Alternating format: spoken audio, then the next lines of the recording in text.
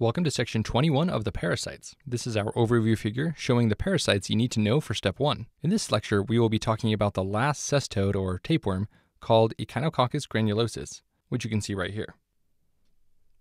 This diagram shows an abbreviated form of the life cycle of Echinococcus granulosus. I want you to first focus on the dog. The dog releases an egg, also called the ovum, and we'll follow this arrow going to the sheep. And once inside the sheep, this parasite will form these hydatid cysts. And if the dog then eats some of the meat from a sheep that was infected with the parasite, then the dog will eat these hydatid cysts and perpetuate the infection. Now, the reason it's relevant for us is because we can accidentally eat the egg instead of the sheep, basically through the fecal-oral route. Now, it's safe to assume that humans don't go around eating dog feces, so what actually happens is that food or fingers get contaminated with dog feces that have these eggs, and then it gets eaten by a human. So this is the fecal-oral route, but this is the more practical way that the fecal-oral route is actually carried out. Anyways, these eggs, which you can see here, go into the body, and you can see them go down and eventually enter organs, such as the liver. And it's here that they would form these hydatid cysts. And they can go to other organs. The liver is just the most common location. So with this conceptual framework, let's dive into the details of Echinococcus granulosus. Now, our story takes place in the house of a kooky old woman.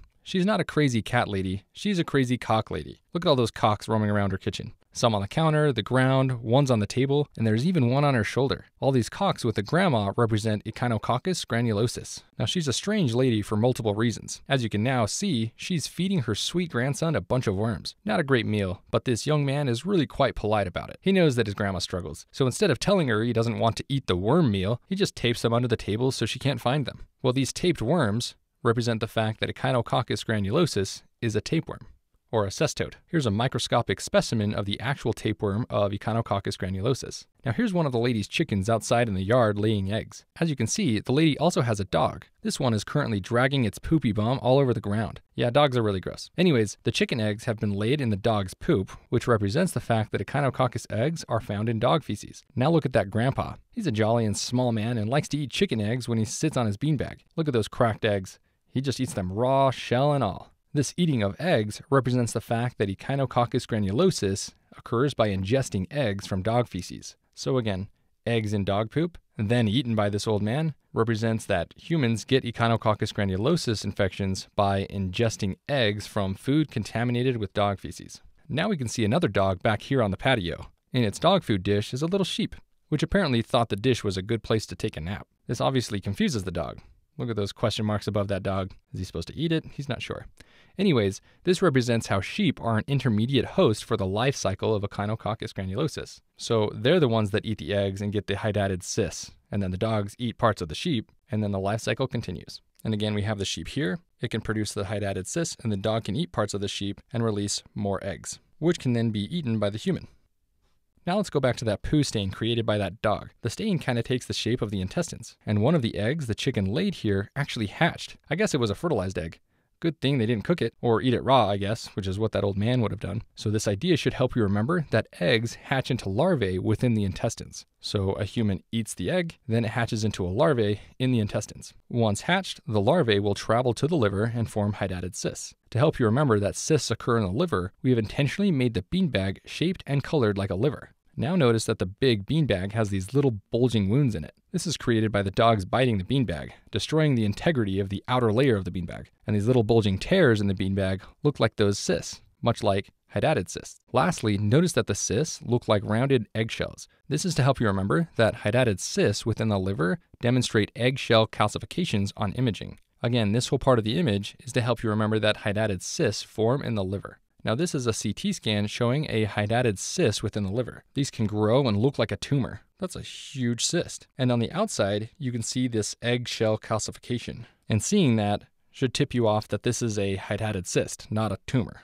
Now here's an image of a hydatid cyst from Echinococcus granulosus. Humongous. And you can see here that there would be that outer calcified edge, giving it that eggshell calcification appearance on imaging. With all those cysts in the liver, it makes sense that infected patients would get hepatomegaly. They just have this giant cyst growing in the liver, so their liver will get huge. To help you remember hepatomegaly, think of how big this beanbag is compared to this small old man. So giant liver-shaped beanbag for hydatid cysts causing hepatomegaly. Now it's super important to keep these cysts from rupturing. If they rupture, it can be catastrophic. Upon rupture, They release a concentrated amount of allergens that can trigger an anaphylactic response. This can be deadly. To help you remember this, we've shown one of the beanbag cysts rupture, releasing beanbag contents. All these little particles have reached this poor granddaughter, touching her skin in many places. She is deathly allergic to beanbag filling, apparently, so now she's going into anaphylactic shock, as you can tell by her red face and the fact that she's holding her throat as if she's unable to breathe. So again, cyst rupture can cause deadly anaphylaxis. Now let's discuss treatment. To treat patients, you need to surgically remove the hydatid cyst from the liver. However, surgical removal is dangerous because cysts can rupture so easily. For this reason, surgeons will kill the cyst and its contents first. They do this by giving the patient a medication called albendazole. To help you remember albendazole, we've shown this little book being destroyed by the puppy.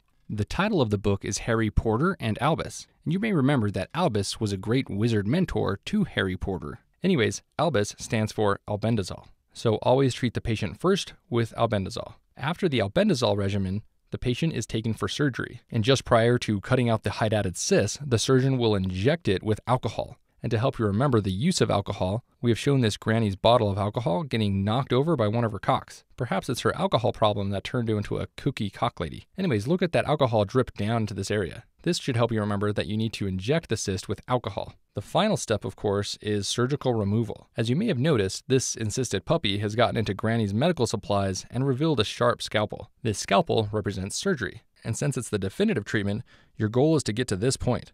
You want to surgically remove it, but in preparation for that, give a full regimen of albendazole and then inject the cyst with alcohol. Now that we've covered all the items in the image, let's do a question to apply what you've learned. A 45-year-old female presents to the physician with right upper quadrant pain. Physical examination reveals hepatomegaly. A CT scan is performed, which reveals a liver mass surrounded by a white ring of calcification. The mass is not consistent with an abscess. Plans are made to surgically remove the mass following an albendazole regimen. How did the patient most likely acquire the infection causing the mass? Now, hopefully from the question stem, you notice that this patient has a parasite infection from Echinococcus granulosus. She has right upper quadrant pain, and she has hepatomegaly, and a CT scan reveals a liver mass with a white ring of calcification around it. This is referring to eggshell calcifications. We also learned that the physician will surgically remove the mass after administering albendazole. This is the correct regimen for removing hydatid cysts from the liver. So with Echinococcus granulosus in mind, how did the patient most likely acquire the infection? That would be choice B, eggs in dog feces. Recall that this dog left behind this poopy stain, upon which the chicken laid her eggs. Then the grandpa ate some of those eggs. This represents the fact that humans get the parasite by eating eggs found in dog feces. Now choice A is wrong because larvae are not ingested from dog feces. Eggs are, as I just mentioned. However, once inside the intestines, the eggs will hatch and release larvae. But the larvae are not eaten. And choice C is wrong because sheep are the intermediate host, which means they can infect dogs. But humans don't get their infection from sheep. Humans get them from the dog feces, which produce the eggs. Finally, choice D is wrong for the same reason as choice C. The sheep is not where humans get the infection. That's where dogs get the infection. And that should be all you need to know about Echinococcus granulosus.